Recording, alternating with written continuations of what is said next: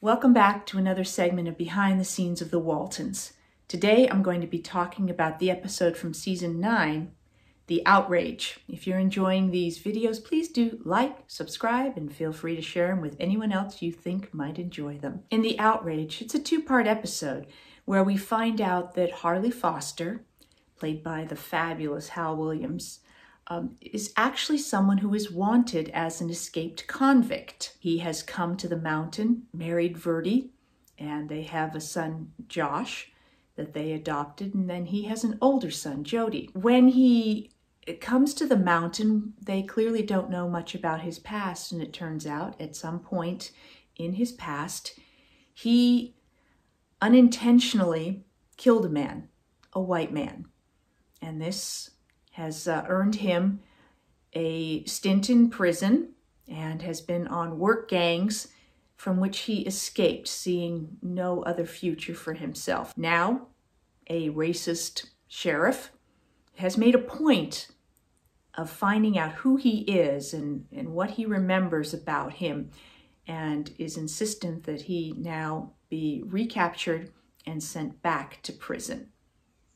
Now, John Walton, thinks that this is very unjust, doesn't like the way that Harley is treated, thinks that racism is ridiculous, and does everything in his power to help clear Harley's name. During the course of John's research into finding how he can help Harley clear his name, John also encourages Harley to, in a way, disappear, not run away, which Harley is inclined to do, but he sends him up to a cabin up on the mountain and then hides the specific whereabouts of Harley from not only this sheriff who is after Harley, but also from Ep Bridges.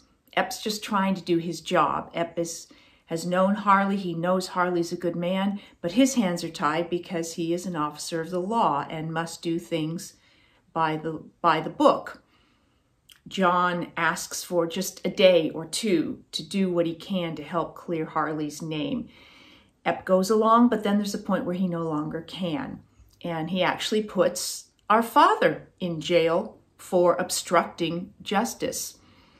I go to visit John in prison, bring him some cinnamon rolls from Rose, and help pass the time with him for a bit. But ultimately, John is released because Harley turns himself in. John goes all the way to the president and manages to get Harley a pardon, which is the last thing that supposedly President Roosevelt does before he dies. There are many subplots along the way because this is a two-part episode. There's a subplot with Elizabeth, who has a horse.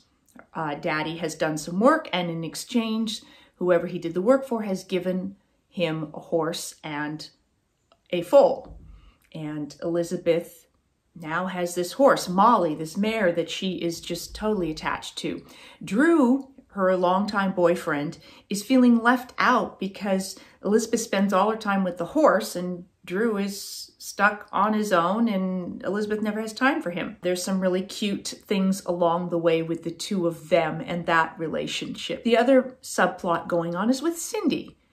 Cindy, all the other women feel that she is too delicate to do all the heavy farm chores that the girls and the rest of the family have grown up doing. So every time she tries to clean the chicken coop or clean the barn or milk the cow or hoe the garden, there's somebody there going, no, don't do that. You go take care of Ginny and rest, and you're too delicate. In the long run, at one point, Elizabeth's horse has an accident. We see here clearly a stunt sequence with a stunt rider who crashes through this fence and brings the horse down. And although I'm not a vet, as a nurse, I guess, they figured I could tell that the horse was injured enough that likely a broken leg and needed to be put down. I say I can't do it because I heal. I can't take a life. Aaron's like, I can't do it. We know Elizabeth can't do it. And Cindy's the one who steps up and says, bring the gun, because her father was in the army. So clearly she's been around guns, and she's the one that puts the horse down. So Cindy has that moment of strength and shows all of us that she is not just a soft, delicate little flower that has to be cared for and can't handle anything tough. So bravo to Cindy. Drew and Elizabeth's storyline wraps up when Elizabeth, now with no horse, is unsure what to do. And Drew's like, well, there's someone else that really needs you. And she goes outside and there's the foal. And she's like, I can't. The foal's going to be sold. And Drew admits that he has bought the foal so that he can be closer to Elizabeth. And he says the two of them can help raise the foal. So it's a very sweet gesture on Drew's part to find a way to be closer to Elizabeth and share an interest of hers. All of the Walton men are away at war. Ben is in the South Pacific, and he has a chief petty officer who is his senior officer, who was played by Dick Sargent, who you might remember from Bewitched. So it was great to have him as a guest on an episode. This whole area where they shot the South Pacific was indeed the jungle area of the back lot of Warner Brothers Studios, and in the area that actually bordered Drusilla's Pond. At one point when I was talking with Eric about locations, he said that when they had the POW camp, when Ben is captured in later episodes, that he said that was actually in Drusilla's Pond. They had drained the pond and built that POW camp actually in that space where Drusilla's Pond normally would be full of water. So, interesting tidbit on locations. John Boy is stationed in Paris working for the Stars and Stripes, and Jason is someplace in France. John Boy's been trying to track him down but hasn't been able to find him. Somehow his papers are misplaced or something. John Boy does end up running into and meeting Antoinette, Tony, who Jason has been dating.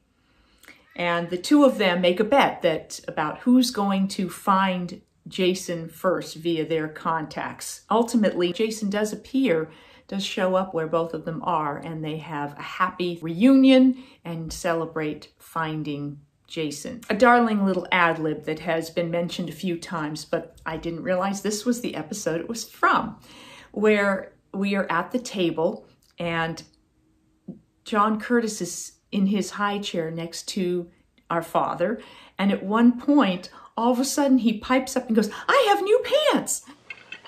What? I got new pants. I see that. Who got you those?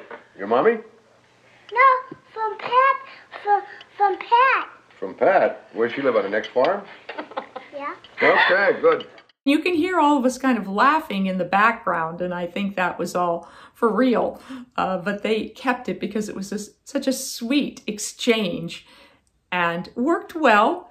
And it was so adorable that they decided to keep it, despite the fact that, Ralph just went right along with it. And that's kind of what we would do with things. Sometimes things happen and you just continue to play the scene. You stay in character and you deal with it. So really sweet to see that. In the end, we see a final sequence as the train carrying the casket of President Roosevelt makes its way from where he passed away in Georgia back up to the Capitol, and you see people that have been waiting to pay tribute, to pay their respects as the train passes through those areas.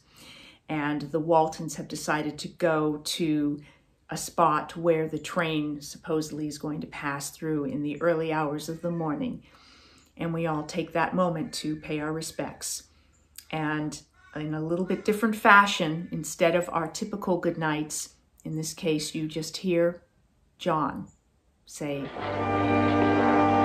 night, Mr. President. That's what I have for you for this segment of Behind the Scenes of the Waltons about the episode from season 9, The Outrage. I'll be back with more Behind the Scenes of the Waltons and more Ask Judy. Thanks for watching.